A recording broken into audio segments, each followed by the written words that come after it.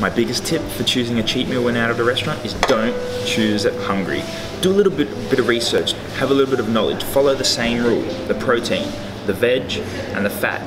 But the easiest way to choose a healthy lunch, one that's not gonna make you gain weight, one that's gonna help to increase your metabolism and burn body fat, is you wanna choose the meal that's got loads and loads of veg in it. Green veg, fibrous veg, that's what you're after. Because what they do at restaurants, right, is they have less protein, more carbs, and more fat. Because this is tasty, it makes us feel good, you know, we enjoy it, it's fun, it's sociable, and it's cheap, so the restaurant can then make their profit. However, a lot of the time, these are the kinds of things that make us gain weight, and they don't make us feel full for very, very long. So your goal, you're still trying to follow that same rule, okay?